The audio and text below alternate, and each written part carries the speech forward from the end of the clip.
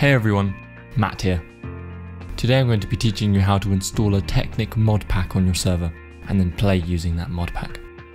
The first step is to go to ServerMiner.com and log in. Once you've reached the SMpicnic control panel, you'll want to highlight your server's IP address and copy it. This is for later. Click Manage and you'll arrive at your server manager.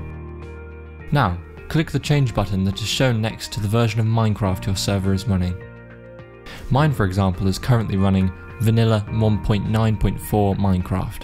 Then, scroll down to where the Technic mods are and click View Mods. For this video, I'm going to be installing and using Techit, so I installed Techit here. Once that's done, you want to go back to the server manager and go to the Minecraft Worlds tab. Then, create a new world. This is to prevent errors occurring with worlds from different versions of Minecraft. Call the new world whatever you like, and then go to the link in the description and download the Technic launcher if you haven't got it already. Install it, log in with the details you used to log into vanilla Minecraft, and then find the mod you want from the Modpacks tab. Select the modpack you want to install and click Install. This might take a fair while, but once it's done, click play and it should launch.